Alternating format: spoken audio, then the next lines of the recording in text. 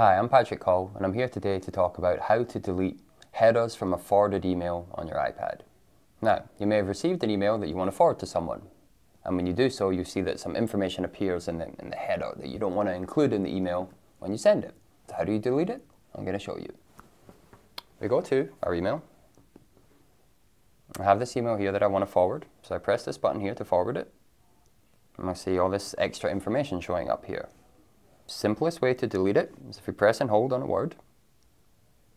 We can then hit the select button. The select button will select that word, and then we're going to take the little handles here, the little blue handles, and drag it over what we want to delete. So that's now selected. I can press delete. It deletes what's in the header, and we're good to go to send our email without the header. I'm Patrick Coll. Hope this has been helpful. Thank you for watching.